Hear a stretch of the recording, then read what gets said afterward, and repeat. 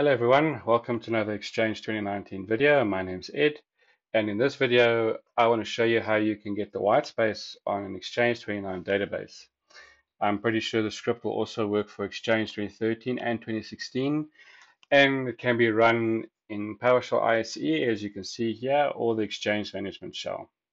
So what does the script do? The script, if it's run in PowerShell ISE, it loads the snap-in for Exchange, and then it goes and queries the Mailbox databases, and then it gives you all the information regarding the Mailbox database.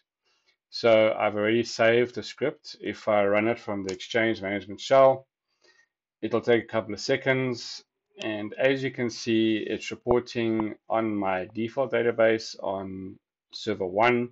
I have 39 megs of whitespace, and on the second one, I've got 105 megs of whitespace.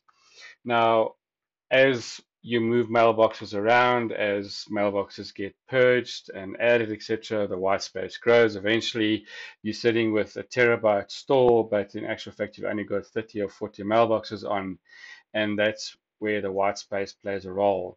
Now, generally what I do with whitespace is I create a new database, I move everything off, and I remove that database going forward. It just saves you time instead of taking it offline to defrag it, because the bigger the mailbox, the longer the defrag takes, and it means that users will be offline for much longer.